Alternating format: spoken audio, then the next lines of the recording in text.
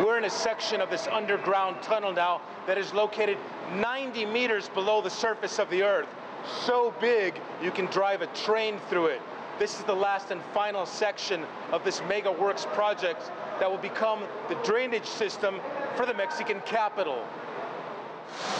During the past 10 years, tunnel digging crews supervised by Mexico's National Water Commission have been working here around the clock, 7 days a week, deep under the surface of the earth.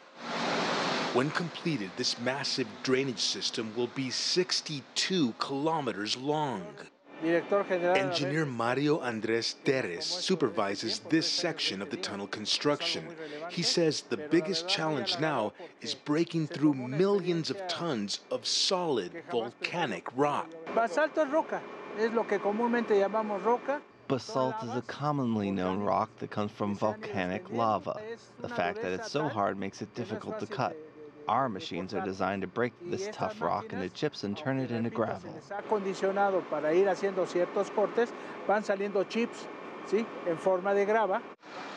The ancient Mexican capital was originally built nearly 700 years ago upon a system of lakes connected by water canals. Water management has always been a critical part of life here.